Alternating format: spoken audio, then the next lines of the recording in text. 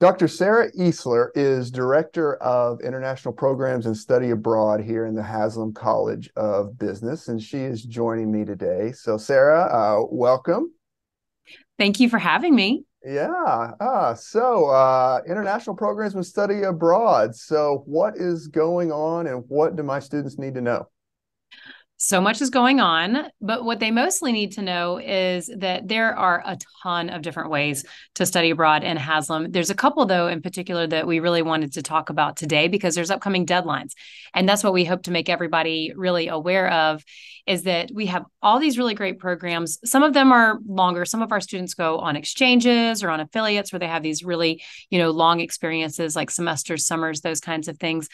But we also have these amazing programs inside the college that are led by our faculty. It's our credit. And they're great ways to get abroad and see a lot of what's going on out there and really get involved in the local businesses, local government. Sometimes we have service projects. And so these are ways to study abroad that earns our credit. You don't have to worry about, is it going to transfer? Is it going to count? Any of those things. It's definitely going to transfer because it belongs to us. And we have a great chance to go out there and just see what's going on in that particular location, kind of like using the location as a lab for understanding all of the concepts that we talk about in the classroom. And so, for example, some of the programs that we have deadlines coming up for, we have a program that is sort of different than the others. It's our Latin America program. And it's one where we spend the first 8 weeks of spring in the classroom. So spring one is in the classroom, but then spring break is abroad. And so we talk about all of these business concepts. We learn about international business. We prepare for pre-departure, all of those things. And then the spring break is in Santiago, Chile. And so we're really there seeing it. It's summer in the Southern Hemisphere. So the weather is wonderful. It's fantastic. But we're going into businesses and really trying to understand the Latin American business culture. It's a ton of fun. We actually have a lot of fun things that we build into. So it's not all work and no play. In this program, we hike in the Andes. You can go horseback riding on that trip. We do all kinds of really fun things in the city as well. And so it's a great way to get abroad in sort of a quick way. It's also an inexpensive way to do it because we can nest the spring tuition into that too. So you're just paying for your program fees and flights. So And so in a case great. like that, then they would take normal spring semester courses since they're Right. here, That's and exactly right. then the excursion happens in spring break, so it wouldn't like Yes. affect sequencing or anything like that. Absolutely right. And it saves them that money of that tuition because we're embedding it in their spring load. So you're not paying extra tuition to go. It's just part of Yeah. your spring load. And it's really it's efficient because it's fast. And so for anybody who needs to study abroad because their international business concentrations or collaterals, they can get that taken care of and earn 3 hours of either IB credit or for some of our students who are in the new VolCore it can Mhm. satisfy also their GCI requirement, so Global Citizen International. So it can satisfy either IB or that, which every one of our new students needs a GCI satisfaction. Well, outstanding. Now, in terms of sequencing, so this course is Finance 306. So we're almost all first semester juniors, maybe a few second semester juniors right now. And Yeah. so is this sort of the pipeline for the current students? Absolutely. Most commonly, our students are going abroad sort of in that, junior space or even rising senior space. That's when we see a lot of students going abroad, mostly because the prereqs have been satisfied, right? Hmm. So if you're in Finance 301 or 306 right now, you've already taken Management 202, and that's the prereq for many of our programs. And so it's just a sweet spot to go. All of our credit is sort of upper division credit. So it's just a really great time to go. You've got a lot of foundational business knowledge. It makes it, a much more sort of interesting conversation when you know all of those things about, business Yeah. workings. So it's a sweet spot, which is true for our faculty directed and those longer experiences that I mentioned, because any prereq that you might need, you will have had by that point, by the time Yeah. you're in the course. So my current students then, really any student, if they want to go, they want to do this in the spring. So right now it's mid-November, almost Thanksgiving. Mhm. So what do they need to do right now? So what they need to do right now for anything If you're looking for a future study abroad, it's always a good time to come in and visit with our office. We can answer any questions that you might have, especially if you're thinking about a longer experience like a semester or a summer where we are transferring in credit. We want to have those conversations as soon as possible because we can help you figure out what courses to take now, which ones to maybe sit on and reserve, how to be sort of strategic and all of that. Mm-hmm. If you're thinking about instead one of these faculty directed programs like Latin America or any of the others, we have a half dozen others, by the way, that are also on deck. It's time to just apply, frankly. So November 30th is going to be the priority deadline for all of our summer programs, and it's the final deadline for the Latin America program that I mentioned.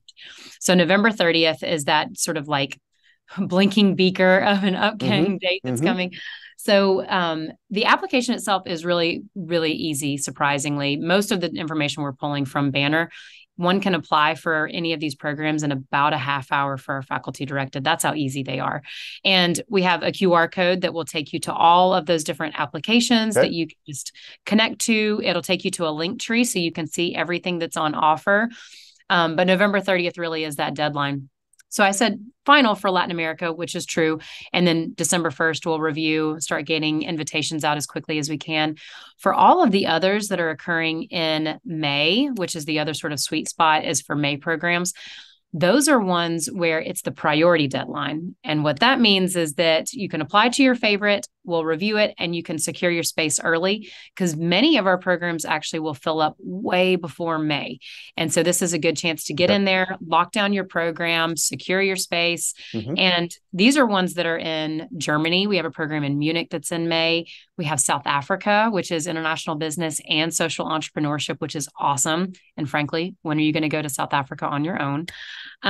We have Spain, we have Italy, we have Iceland, and we have Greece, which is specific to supply chain students. And so, so many awesome destinations. I can imagine as I'm saying these places, students can start to see why we would want to secure our seats early, because once they're full, they're full. And if we have available spaces, we'll extend into a February 1st deadline, probably actually moving it to February 15th.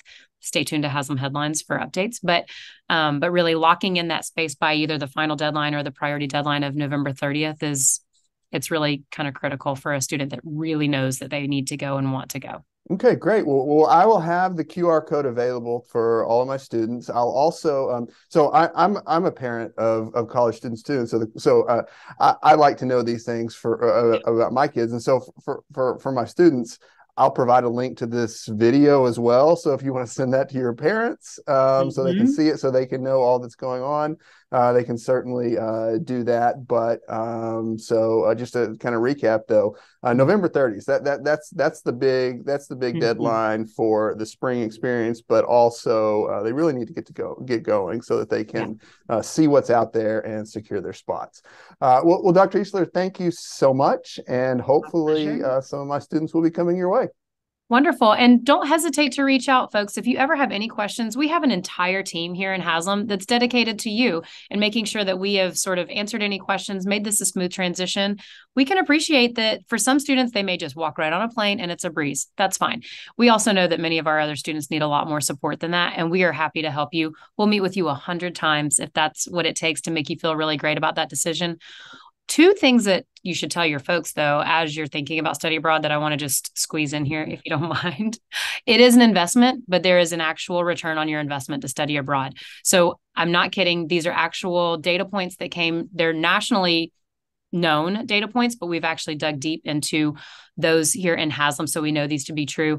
Our students in Haslam that are studying abroad, they're graduating more and they're graduating faster, and not by a little bit, folks, by 15 and 20%. So these are great ways to accelerate your time to graduation and to sort of satisfy all of your requirements, because most of them are occurring, in spring break in May. So you can actually increase your speed to graduation if you wanted to. It's a good way to do that. Another thing is for students who study abroad, that first salary at graduation actually reflects that. So for our students at the median salary, they're earning about $5,000 more in their first salary out of college. So employers are looking at this. They want to know that you have global experience. They want to know that you're bringing these skills and values into the workplace, and they're willing to pay for it. So just know that it is an investment, and we see it like that too. So the time and effort and funds that you might put into study abroad does actually pay off, and we can prove that. All right. Well, thank you so much, Dr. Easler. My pleasure. Thanks for having me. And we hope to see you all on Study Abroad. Yeah. All right. Thanks.